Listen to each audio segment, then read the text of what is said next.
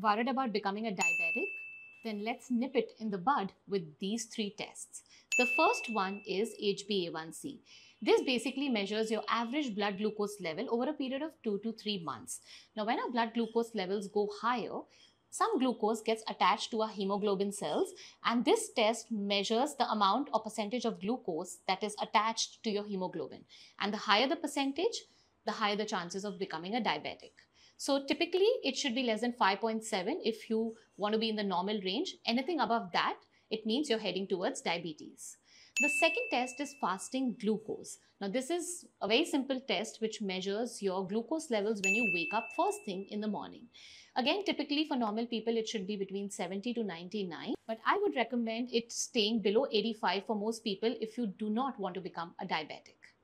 The third one is fasting insulin. Now, this is very different from fasting glucose, and this basically measures your fasting levels of hormone insulin. And a normal path lab will give you a range between 3 and 25, but as per functional medicine guidelines, we don't want it to go above 6 because anything higher than 6 means you're heading towards diabetes and you're getting more insulin resistant. So check these 3 tests and figure out where you stand in the spectrum of diabetes and work with your practitioner with the right plan of action to help you reverse the condition or manage it well so that you don't get into a full-blown diabetes condition.